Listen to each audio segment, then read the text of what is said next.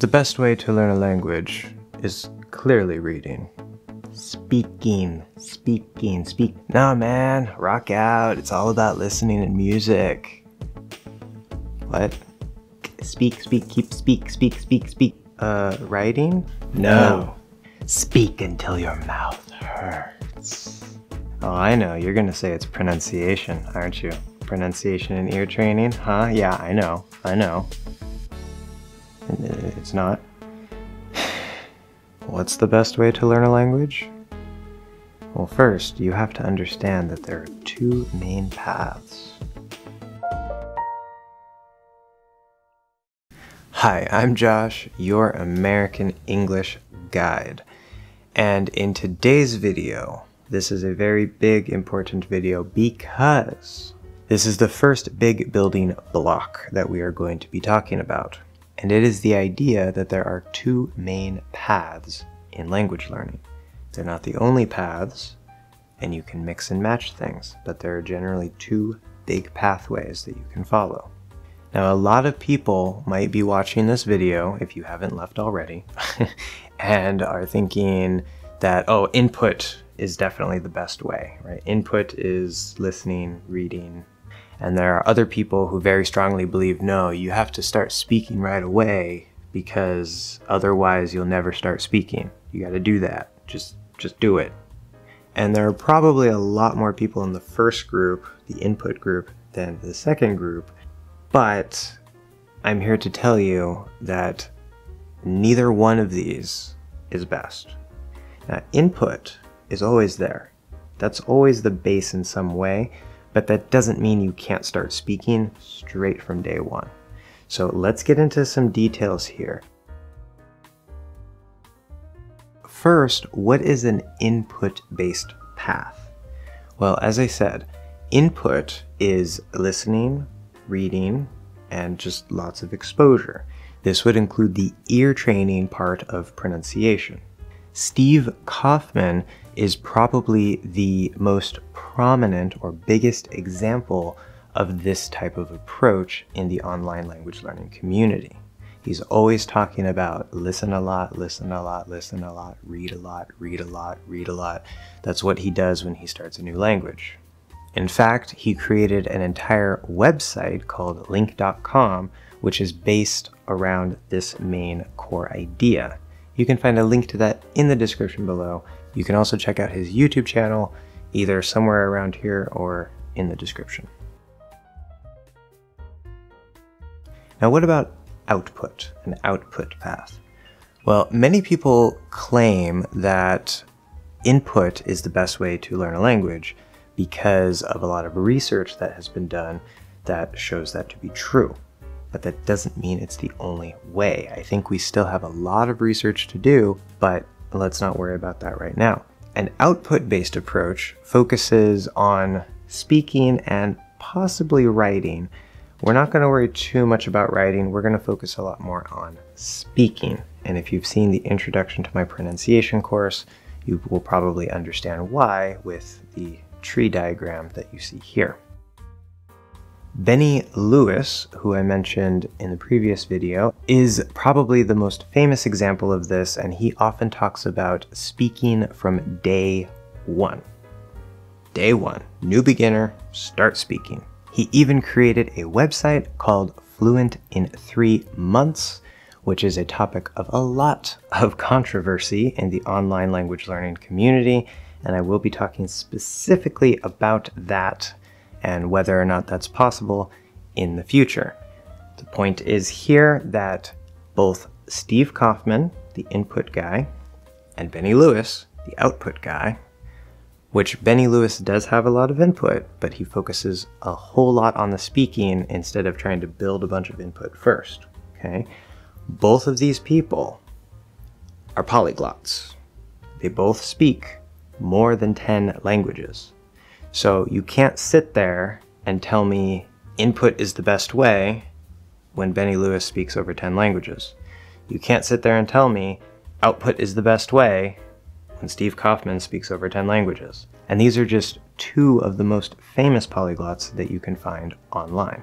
Now, there are some people, of course, who will say that Benny Lewis is just talented, this or that, but that doesn't explain why he failed German in high school and why he actually really had difficulty learning Spanish in Spain until he started taking a much more active speaking approach that worked for him. And that's the key. You have to find what works best for you. That is true for pretty much any skill, but especially language learning, which is actually, as I've said before, it's actually 5 skills and 2 knowledge areas. So there are a lot of pieces here, and there are different ways to put them together. There are different ways to emphasize one or the other. But if they both work, how do you know which one you should do?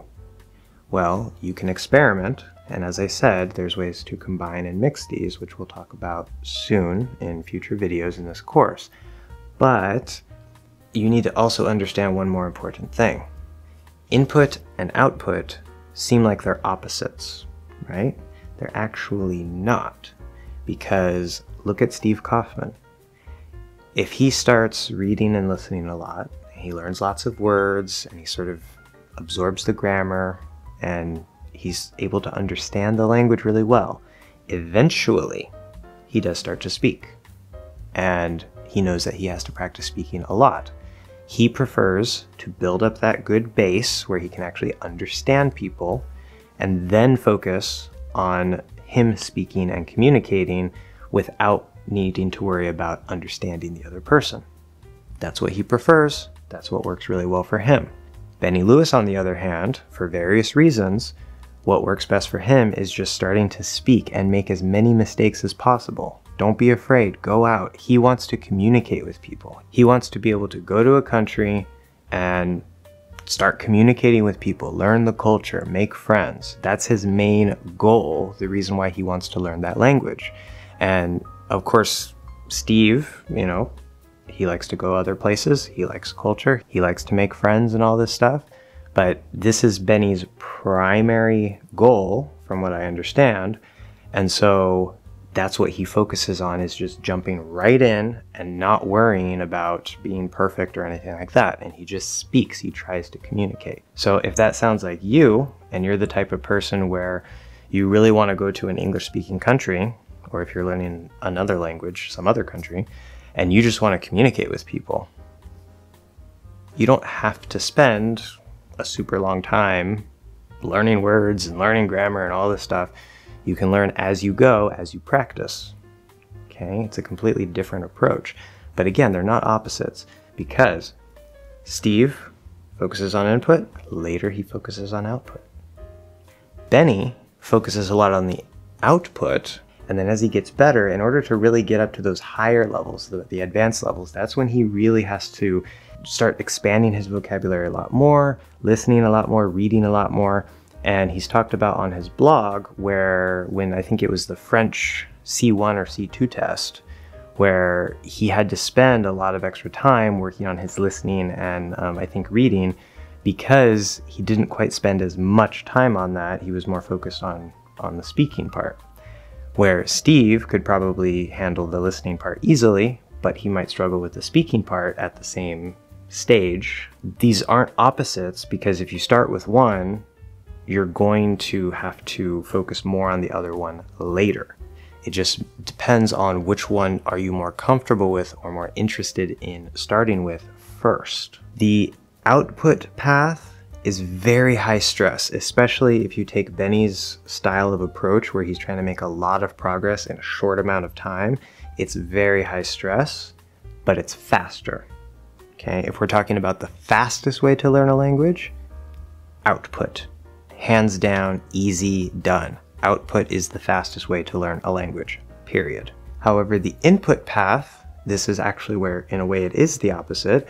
If you start with an input path, there's less stress, right? It's kind of easier. You just get to listen a lot. You get to read a lot. You get to just see these words again and again and see this grammar again and again. But it's going to take longer. That's the thing. That doesn't necessarily mean it's going to take many, many years, but it's going to take longer. So you have to sit down and you have to think, why am I learning English? What do I want to do with English? right? Is it you want to understand TV shows? You want to actually make friends in English? You want to move to an English-speaking country? Is it for work, right? Why? What are you using it for? And then your preferences. Do you like high stress? Do you like setting really ambitious goals? Maybe you can try Benny Lewis's full-on approach of Speak from Day One, where he has his 3-month missions, and you just go and try to do it and get as far as you can. That could be very good. If you're more like Steve Kaufmann, maybe you don't care about learning that fast. You want to just take things slower and kind of enjoy it, and you're more interested in maybe literature and things like that. Maybe you should just go ahead and start with an input-based path. There are many different factors here, and as I said, you can mix them. There's different ways to approach these, but these are the 2 main pathways that we're going to set up in your mind. And then from that, as we continue in this course, we're going to see some of the other variations and things that you can do. What I want you to do until next time is I want you to kind of sit down and think about that, right? Even if you're intermediate, even if you think you know why you're learning, really sit down and think about it. Think about what you prefer. What do you like? Okay, what do you want to do? Both in English and for learning English. And I recommend that you write it down because you can refer to it later as we go through this course. But my question to you is, what do you guys think about these 2 paths, or this idea that there's a best way to learn a language? What do you think is the best way? Let me know in the comments below. Thank you so much for watching another English Hacks lesson, and I'll see you guys in the next one.